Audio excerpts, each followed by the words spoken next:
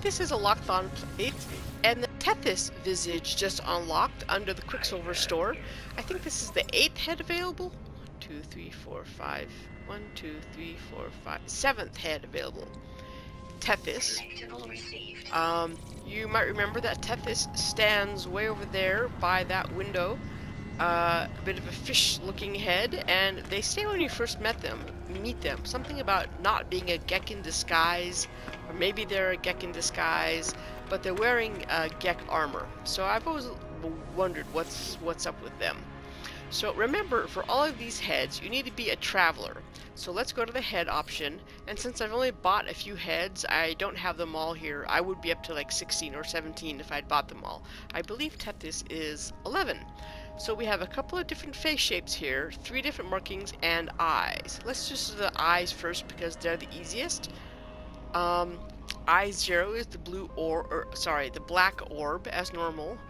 Eye 1 is a fairly human-looking eye with a normal iris. Marking 2, eye 2 has a horizontal pupil. Eye 3 is a little bit like an android eye in that there's a line through the iris, a horizontal line that has a dark color on top and a light color on the bottom. Eye 5 is a vertical pupil, and eye 4 is a vertical pupil, and eye 5 is the bug eye one with the horizontal, vertical pupil. Okay, let's go up to face shapes. Face shape 1 is pretty wide and has very large eye orbs. Face 2 is almost identical, except the orb is smaller and you can see a bit of the cavity that the eye sits in. Face 3, the eye orb is really large. Face 4, the face is shrunken a little bit and the eye cavity. Face 5, Face 5 is much smaller and the eye orb is pretty large. Face 6, the eye orb is very, very large and the whole head is pretty big. In face 7, the head is pretty shrunken, it's a bit of an underbite or an overbite, I guess that's an underbite, and the eye orb is very, very small.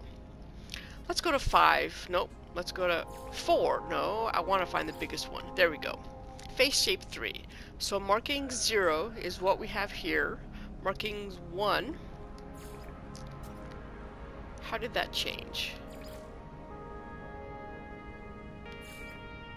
Well, let's change the colors and see if we're getting something there. Okay, our primary color is blue. Our secondary color, which is the eye, let's set that as red, and let's as green. Which with marking 0, the accent color doesn't seem to have much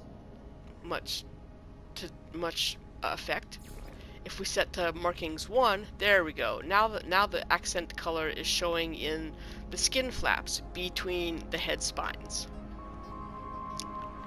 So the primary color is the head, the secondary color is the eye, and the accent color is the skin flaps between the spines.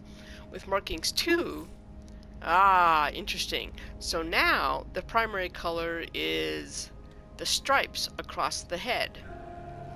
The secondary color is again the eye, and the accent color is the main head color. So brown, there's a red, sort of a teal. So let's make this fairly distinctive. I'm not looking for something that looks good, I just want to have something that you can really tell what different colors are. Let's make the eyes blue. Okay, so our primary color is orange with the skin flaps and the stripes. Our eyes are blue with the secondary color, and the accent color is green. Excellent. So now I want to go look at the Tethys who's here on station so we can see what Hello Games has this character looks like. I will be right back. So Tethys is over here in the teleporter room, the transporter room, over standing by this window. So the version that Hello Games has on Gek armor, the head is blue, The eye flaps are red and the eyes are green.